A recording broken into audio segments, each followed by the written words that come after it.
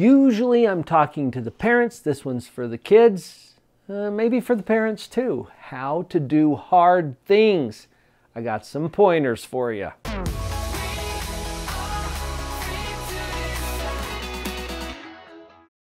A few years ago, I got to do something that was really hard for me. Have you ever heard of a fire walk?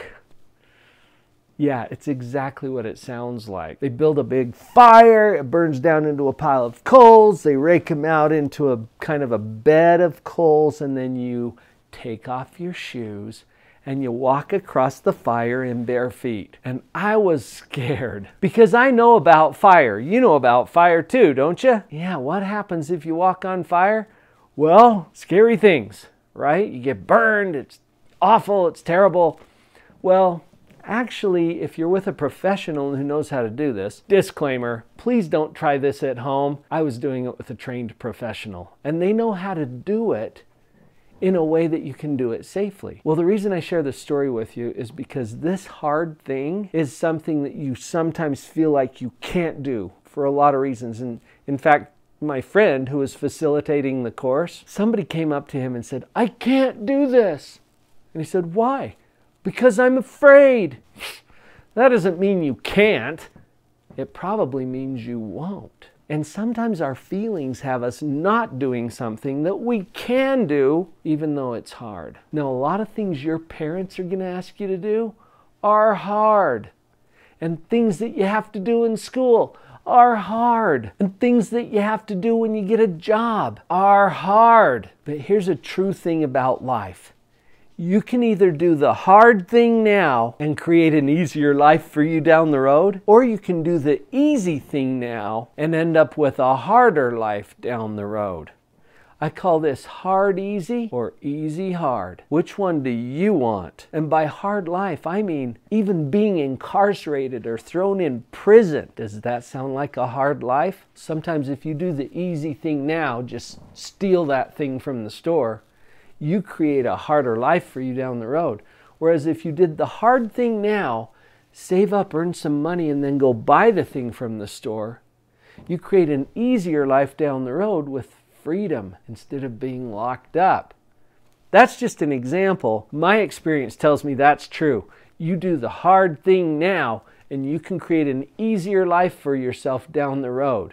So how are you going to do this? There's some brain hacks that are really going to help with this, because your brain gets in the way and it plays tricks on you and it tells you lies sometimes. Lies like, "I can't." Sometimes your brain says that you can't when it's something that's hard, but we're going to do hard things. So let's practice a few brain hacks, shall we? These brain hacks will help you to see that it's hard, feel the fear, feel the resistance, and do it anyway. You learn how to do this right now, and my friend, your life is going to be awesome, because people who are willing to do the hard things get to enjoy things in life that other people never get to have because they're not willing to do the hard thing. So here's the first one.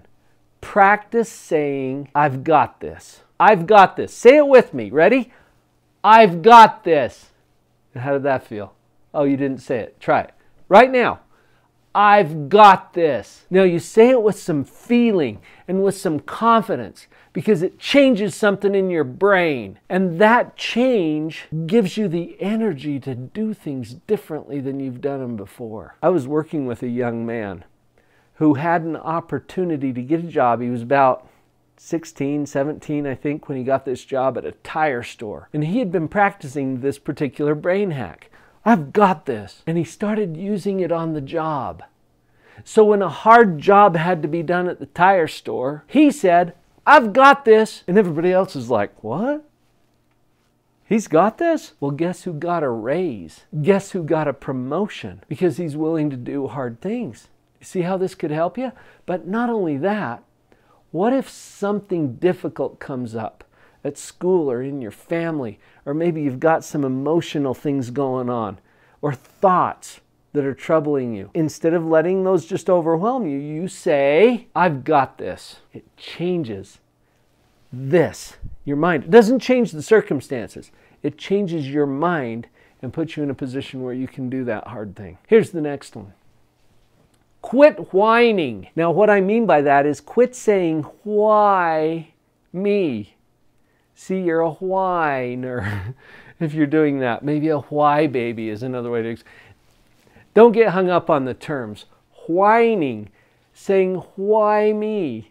Usually in a whiny voice. Why me? Why does this have to happen to me? What's the alternative? Practice saying this instead. Why not me? Honestly, why not me?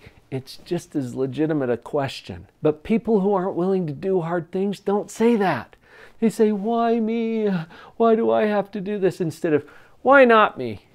I got this. I can handle this. Ooh, that changes the energy, doesn't it? Why not me? And honestly, why not you? Aren't you just as qualified to take this on as anybody else? You've got the resources to do this. Why not you? And as you face this, you become a stronger person. All right, one more brain hack. Instead of saying, I can't, ask this question. How can I? Ooh. What if there's something that you really want to buy and you say, I can't afford it? What's the next step? Nothing. You might as well just fold up in the corner somewhere. It's like a big power switch on the side of your brain. You know, on, off, on, off. When you say I can't, which position are you putting that switch into?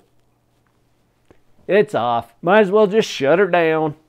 What if you say, how can I? The thing you want to buy. How can I afford that? Oh, see what just happened in your mind? You start getting ideas. It's like, well, I could earn some money. Yeah, hello. That's a hard thing. Are you willing to do some hard things? Because if you'll do some hard things, you get to have the kind of life that most people never get to see because they didn't push through it. How can I? You've got this, and other people will get it too. Will you share this with somebody today? Like your parents, for example, and I've got other tools for them. If you want them to be better parents, hook them into that parenting power up over there. I bet they're gonna love it, and you will too.